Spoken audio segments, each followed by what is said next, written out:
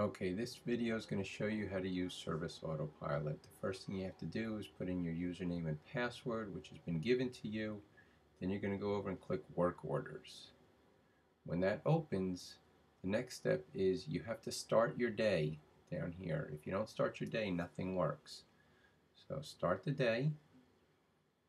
And then with the work orders, you would normally go to the first one. I actually had done the first two in testing it. So click to the right over there. And now you get in, when you arrive at the job, click Arrive. You're going to go through the job. See, it marks that you've started. Now, towards the bottom, there's a place for tech notes. If there's anything we need to know, write it in there. And if a customer ever requests that you add something, there's also a place for that. When you're done, click Leave. And now we know you finished the job. And if you're only taking a break, hit No, just pause time. If you're done, hit Done.